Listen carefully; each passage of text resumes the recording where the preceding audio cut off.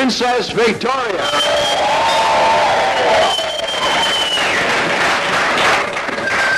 Here we go, the gal wrestlers talking about it. Oh, look at the moves there.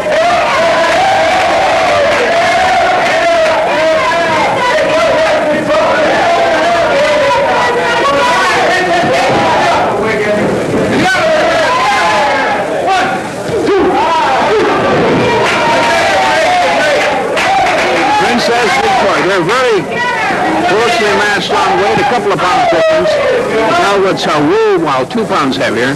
Hammerlock by Velvet.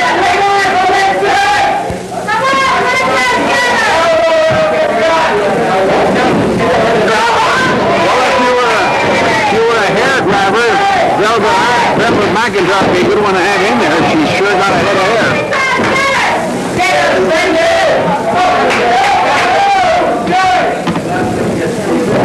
Hammerlock again by Velvet. Well, here he is, all the way from Portland. Sandy Barnes sitting beside me. How are you, Sandy? Real good, thank you. Haven't seen you beside me. It's been several years, but I thought I'd come up and talk to you about these girls. I think they're two of the finest lady athletes in the world today. Have you seen them bridge yet? Either one of those girls can bridge as well as any man I've ever seen. They're in good shape. They'll bridge right over on the end of their nose. Well, it's funny, when I was just saying before you sat down, I didn't see you sneaking up behind me, old buddy. A lot of people have stopped me in shopping centers and stuff, and, you know, we interviewed the girls for the last 2 or 3 weeks, and they said, well, that's fine, but when are we going to see them? Well, here they are. That's right, and it's a great show to see them on TV. They go clear across Canada as well as the states in the northern states. That's so right. Millions of people. In case you're wondering who this guy is beside me, a guy we've known for quite a few years in wrestling, Sandy Barr. I often, when you're in that ring, I say, well, you're not the biggest guy in wrestling, but boy, do you know the hoes. I do know a few hoes. This is a Phil Nelson that she got That's now. right. And she reversed it from Victoria.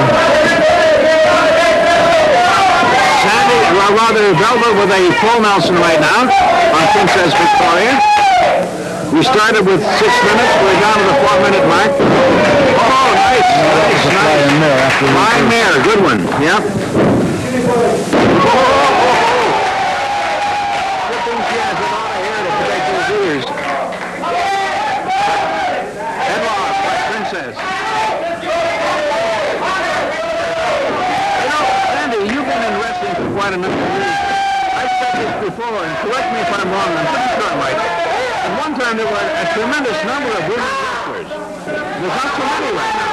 Yes, in the 40s, during the war, there was lots of girls looking for work, and they would do anything that they could find to pick up $1 on you.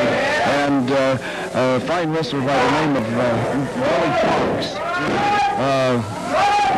started training some girls.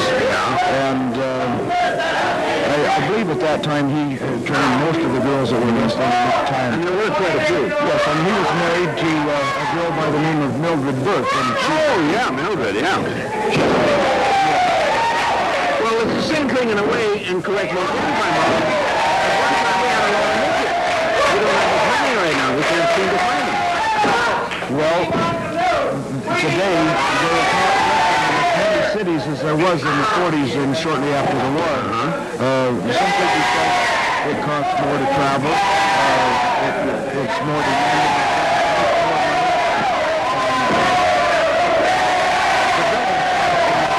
There's another point we should mention too when you mention travel. Wrestling is not like other sports. Like, for example, a hockey team will play maybe 1 or 2 games a week, except for the playoffs. But wrestling goes on about, 4 or 5 nights a week. So that's a lot of... Now watch your bridge.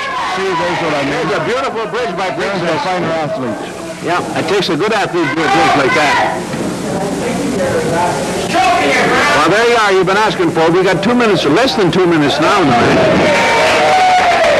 I'll be talking with someone here at ringside. I haven't got my program note in front of me at the moment, but we'll see what happens here. Headlock by Princess Victoria. well matched, too. They're 2 pounds apart. I think that the people here will be seeing these two girls go very with a shoulder drop. She dropped it. There's a press. 1 count, 2 counts, kick out by Princess just in time. We're in the last minute now in this one. These girls have phenomenal strength, too. You wouldn't believe the power that they have.